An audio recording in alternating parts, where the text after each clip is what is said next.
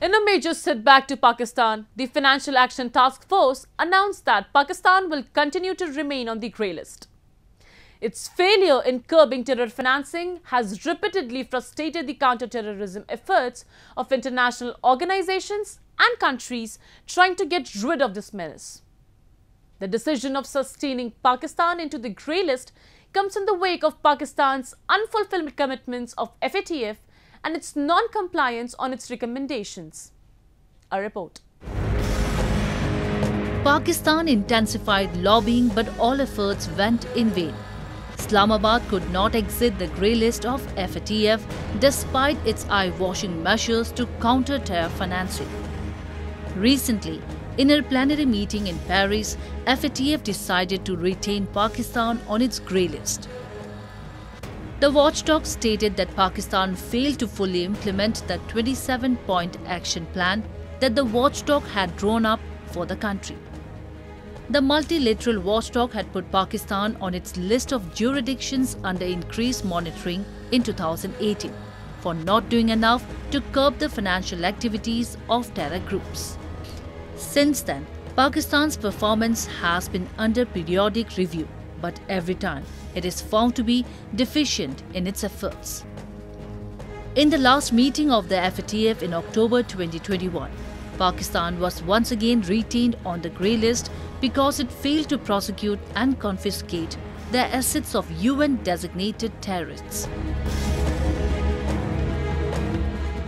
While Pakistan claims from time to time in its submissions to the FATF that it is making substantial progress on the points which have been observed by the body from time to time, it has not been successful in convincing the FATF bodies as well as the Asia-Pacific group on the credibility of the steps which it has taken.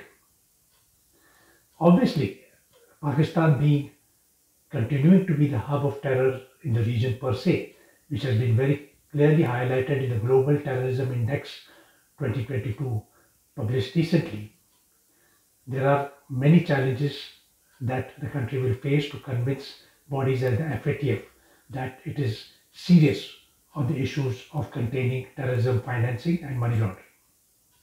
Important to note, even Pakistan's ruling party, the Pakistan Tehreek-e-Insaf, is facing some inquiries on how foreign funding was received by it.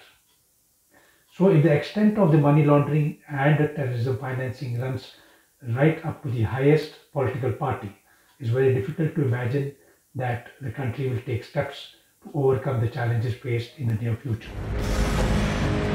There is a simple reason for Pakistan being on the grey list, that Pakistan's deep state, led by the ISI and the army, is at the forefront of carrying out illegal terrorist activities and promoting terror globally.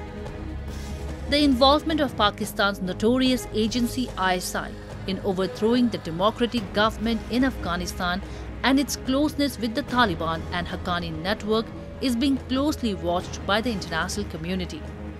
Pakistan's countering the financing of terrorism lead, the National Counter-Terrorism Authority, did not provide any explanation for the removal of the names.